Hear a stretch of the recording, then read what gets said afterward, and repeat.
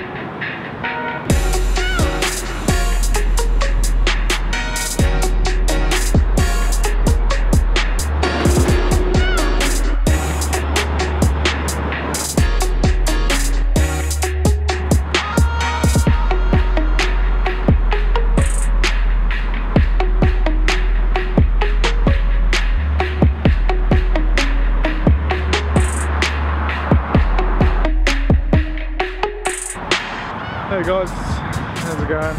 So I haven't really done much kind of videoing today. I've done a lot of photography. I've been out and about, but I just haven't been in the general mood to do any kind of like filming or video stuff. Currently got a pretty nice sunset in New York. So yeah, just been struggling with a video today. There's a lot of reasons for that. Those apartments I was filming just now is like an old warehouse that's been converted. How epic would they be to get inside one of those and just see what it's like? Those ones. They look so good. Warehouse apartments. So yeah, sun is setting. It's getting a little bit darker, which is probably why it's harder to see me. And I'm just kind of heading out to get some dinner. I've been struggling doing any of my videos today.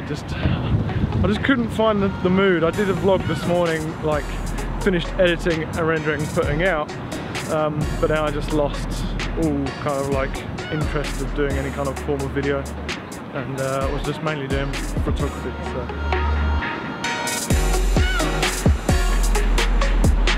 It's part of the original track, like all the way along. And a lot of the High Line has this railing that goes around the edge, and you wouldn't even realise, but there's actually lighting underneath it. It does actually light up of an evening, so you can come out and walk when it gets darker.